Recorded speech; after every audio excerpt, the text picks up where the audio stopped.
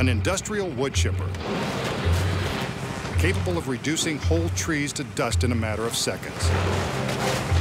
Just imagine what it could do to a body. And here come the girls. No time to imagine what they can do. There's a dangerous escape coming up. Appropriately enough, the magician has a solid pine box in the shape of a coffin headed straight toward the wood chipper's 1,000 RPM blades. You can probably guess what he's got in mind. We know this guy is pretty twisted. Under no circumstances should you attempt anything you're about to see. Sure enough, he heads straight for the coffin. Let's hope he's not headed to an early grave. His assistants are all too eager to help seal him inside the pine box. Maybe he's not so easy to work for. The lid goes into place. The teeth continue to grind. The magician sticks his hands through 2 handholds. The lid is fastened with screws as his hands are secured with a pair of regulation police handcuffs, which will make his escape from the coffin even more difficult. I don't even want to think about what's going to happen next.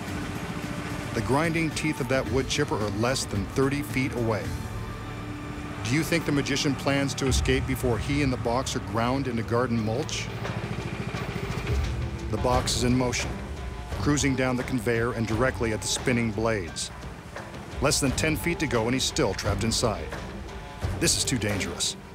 His hands are free, but someone better let him out. This is one continuous camera shot. The box isn't stopping. It's being sucked into the steel jaws. I can't bear to watch. The chipper is turning the coffin and its occupant into shreds. So long, masked man. And I didn't even get a chance to thank him for all the laughs. But wait, who's this? Can it be? A masked magician. He stared death in the face and won, again. Nice work. So how does the magician escape the coffin and the handcuffs before it's fed into the grinding blades of the 220 horsepower wood chipper? There's a secret, but this is still a very dangerous trick. Again, do not try this at home. Failure would result in a horrifying death. This is a real wood chipper, and the pine coffin is actually being reduced to tiny flakes of wood.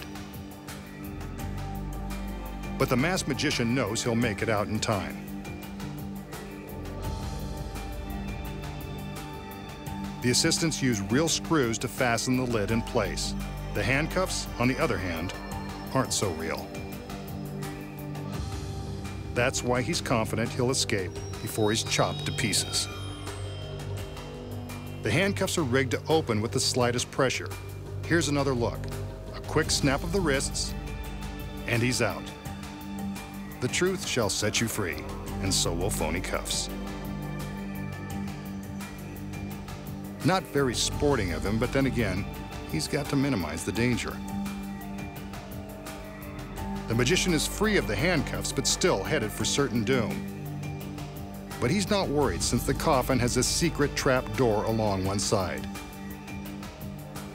This secret panel allows him an instant escape.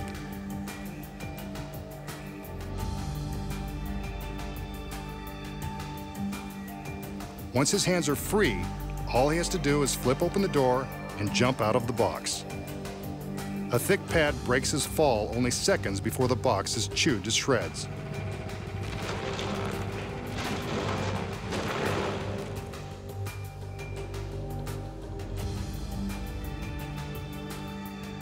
A soft landing, safe and sound. And here's the secret to why we never see his escape. Beneath the conveyor belt is a mirror that reflects the ground. We never see anyone walk in front of the mirror like this, so the illusion is very convincing. When you look closely from this angle, you can see the mirror vibrating as the coffin enters the chipper. Of course, you're so distracted by the destruction, we don't even bother to notice. And now for the magician's escape route. He crawls from the crash mat across the ground and along the back side of the chipper. While we're looking at the shooting shards of wood, he's making his way into the cab of the truck. The driver's door is open and ready for his arrival. From the front seat, it's just a short hop into the back of the truck. A black curtain hides the magician until it's time for him to make his appearance. He sneaks out and strikes a pose, offering relief to those who feared the worst.